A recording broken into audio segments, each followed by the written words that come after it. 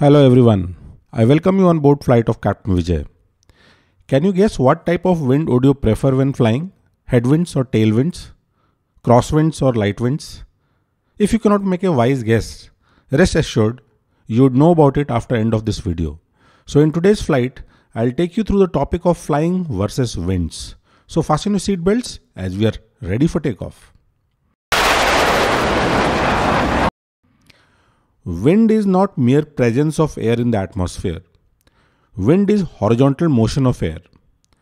And wind blows due to difference in air pressure between two places or areas. Wind blows from high pressure to low pressure area and are also affected by Coriolis force when covering large distances.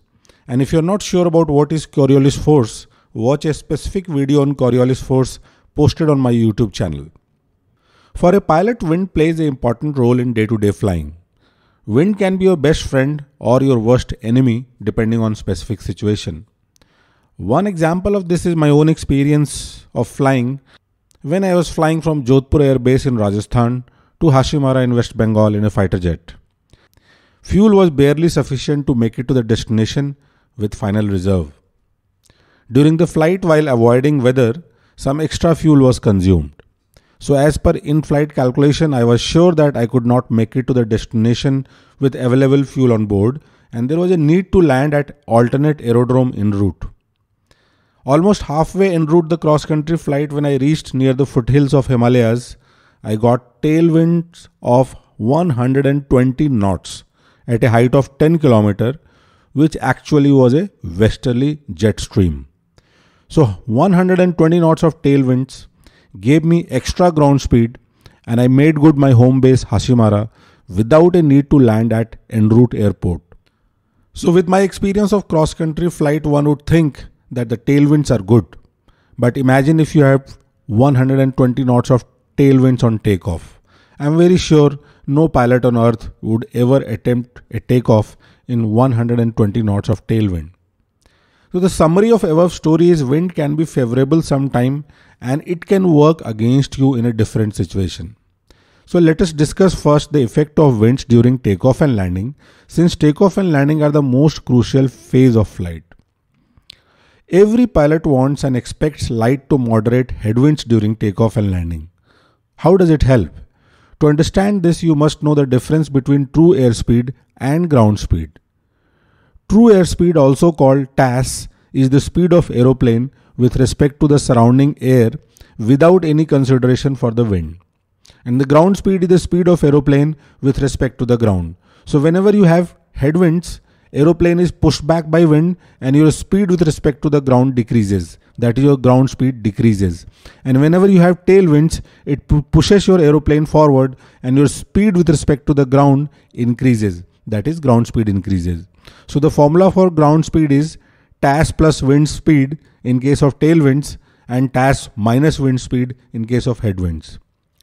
On takeoff roll, if you have headwinds, while the aeroplane is rolling on the runway, headwinds will give extra dynamic pressure which will assist in generating more lift forces on the wing and reduce the runway length required for takeoff. All the speeds like VMCG, V1, V-rotate, V-liftoff will come early. By early, what I mean, you will consume lesser length of runway and lesser time to achieve these speeds as compared to nil wind conditions. Headwinds also help during landing. While landing, your ground speed will be lesser, so ground will move at a slower pace below you and approach will feel comfortable to handle. After flare or round off, the float period will be shorter. After touchdown, the headwinds will assist in aerodynamic braking effect and landing distance will be shorter. So there is a hell lot of advantages. If you have tailwinds, approach will be steep, ground will move faster below you, aeroplane will float for a longer time after round off or flare, and the landing distance will be higher since tailwinds will push you forward. So invariably, takeoff and landing is always preferred in a headwind condition. Now let's talk about crosswinds. Crosswinds tend to push the aeroplane away from the center line of runway during takeoff and landing, and it requires control inputs to keep the aeroplane on intended path. And strong crosswind can get very tricky to handle for student pilots as well as experienced ones. So other than takeoff and landing phase of flight, we would always love to have tailwinds. This will give us extra ground speed and we can cover larger distances in shorter time frame with the help of winds, and we will be able to save fuel also. Flying hazards. If you talk about the flying hazards associated with winds, then turbulence and low level wind shear are the two primary hazards which are associated with winds. Having understood effect of winds during takeoff and landing, now let us discuss some basics related to reporting of winds. Winds are always reported with respect to true north and not magnetic north. It is reported with direction and speed both. Direction of wind is reported from where the wind is coming from. For example, 090 10 knots means wind is blowing from east going to west at a speed of 10 knots. Wind vector is indicated by 3 arrows. On wind charts, it is shown in the shape of a feather, and direction is from feather to the point, and speed is indicated by different symbols indicating either 5, 10 or 50 knots as shown on the screen. Wind is said to be veering when the direction changes clockwise and backing when the direction changes anti-clockwise. Gust is a local increase in wind speed by more than 10 knots lasting for more than 1 minute. Squall is increase in wind speed over a large area like in a thunderstorm. Lull is sudden decrease in wind speed.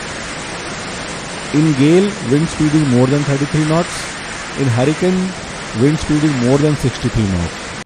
And surface wind is measured by an instrument called anemometer, which is placed at a height of 10 meter or 33 feet above ground level.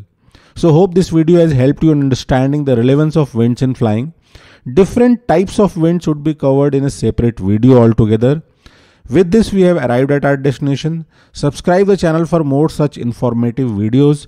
Do not forget to comment below about how did you like the video, or if you want me to cover some specific topic. Hope to see you on board again for the next flight. Till then, happy landings.